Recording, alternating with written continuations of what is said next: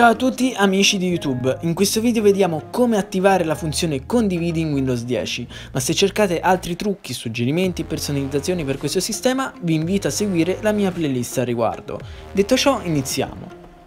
Su Windows 8 esiste una comoda funzione per condividere velocemente i nostri contenuti, ma nella versione 10 purtroppo è stata nascosta. Per abilitarla di default seguite correttamente questi passaggi. Apriamo il nostro amato registro di sistema, navigate nel percorso lasciato in descrizione, creiamo una nuova chiave di Word a 32 bit nominata Enable Share Settings, impostiamo un valore esadecimale 1 e chiudiamo il Regedit.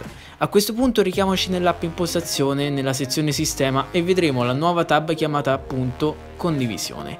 Per nascondere la funzione vi basterà naturalmente eliminare la chiave creata. Per rimanere sempre aggiornato sul canale ti consiglio di iscriverti ed attivare le notifiche.